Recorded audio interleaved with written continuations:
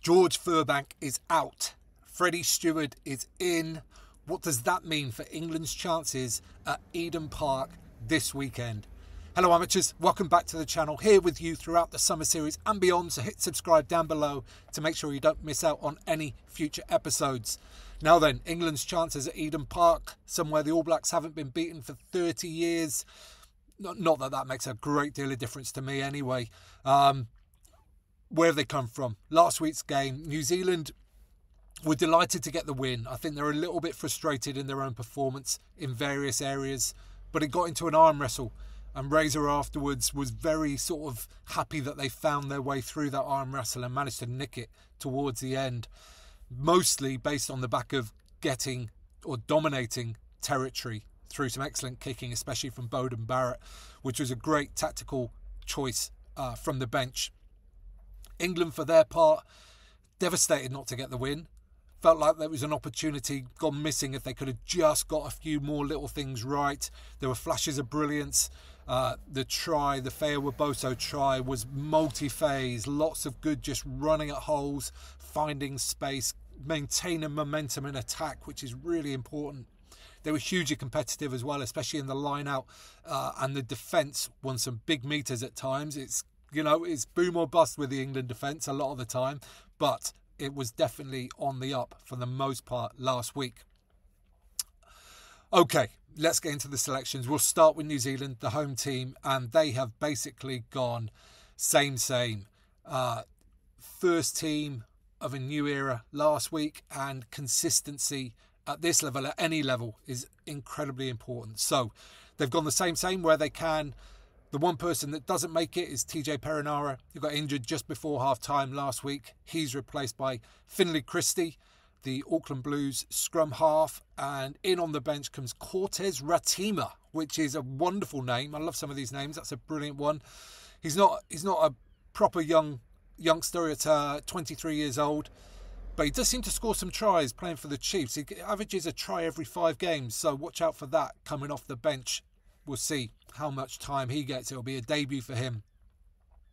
The other big potential change might have been Perifetta and Beauden Barrett at the 15 role, but Perifetta played really well last week, as did Barrett when he came on. So there was a real choice there. What do we want? What do we want to go for? Do we want to swap it just because Barrett played well towards the end and that was when the game was won?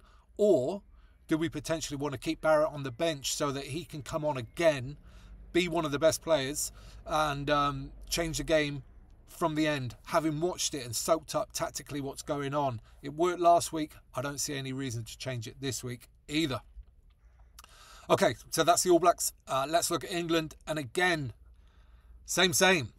All the selections pretty much have been the same. Finn Baxter gets his first start, having done extremely well off the bench last week, replacing Joe Marler with Bevan Rodd. The Sale Sharks Lucid coming onto the bench. I guess the big potential change that England might have made was at tight head, where Will Stewart struggled a little bit first half against Ethan de Groot. Interestingly, first scrum after into the second half, de Groot got penalised for doing pretty much the same as what he was doing in the first half, and then got subbed immediately. This week, England have made representations to World Rugby asking for clarifications on what is and what isn't legal in terms of loose-head play. They've not disclosed exactly what was said or what came back, but I am pretty certain that was entirely due or designed to just put this at the top of the referee's mind coming into this game. And as such, Will Stewart keeps his place because I think they feel, de Groot is a really good scrummager. I rate him very highly, but I think they feel that if they can get him a little bit more legal, they might be fine. So they've given Will Stewart another chance to go for that. Dan Cole obviously would have been the man to come in instead, but he is picked on the bench, and if he gets on the pitch, he will overtake Jason Leonard, the great Jason, into second place in the all-time men's caps record with 115. So a massive day for Dan Cole. Personally, of course, he's only concerned about winning the game. Into the backs, and the big talking point, Furbank was picked. Obviously, George Furbank was quite possibly, certainly by a lot of people's estimations, England's best player last week. Did a lot of things well. He's got a bad back, sadly. Could have been one of those whacks he got from Severu Rees. Who knows? But Freddie Steward comes in, and how does this affect England? I think the biggest thing it affects England will be on defence, because Steward is not the quickest. He's not the quickest to turn either or scramble when necessary. And I think with England's defence the way it is, that's necessary at fullback. I think lots of the other areas, it may be slight down in terms of the running play, but Steward was doing that at the start of the Six Nations. He was running the ball back with a lot of vigour. He put Freeman through a hole so he could play as that second playmaker as well. That was the game against Italy, which led to a try. So I think it's the defence that I'm concerned about with Steward. I think all the other areas, especially catching high balls and things like that, he'll be absolutely fine, and the difference between him and Furbank is minimal. Will New Zealand be able to take advantage? Will they be able to get to the edges? I suspect they might even try to get to the edges even more to try and exploit that if they can. Okay, looking forward to this week. But what we'll do is we'll look back to last week just to see where they've come from. So New Zealand were brilliant at the breakdown last week. Their scrum was excellent in the first half, and they won a lot of the aerial battles as well. England pride themselves, or certainly Tommy Freeman prides himself on getting up and winning retrievable kicks. Didn't do that at all last week, so New Zealand will want to stay dominant there. That's a huge part of maintaining territory. England, the things they did well, I would say defence overall was really excellent. I'd say that when they got the ball in the right areas, their attacking was fluid and it looked somewhat off the cuff. You know, they ran at holes, they chose speed over shape a lot of the time, and they were accurate with it as well. They looked really dangerous for periods of time.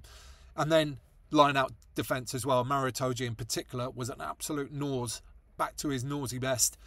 So they'll want to stay on top of that.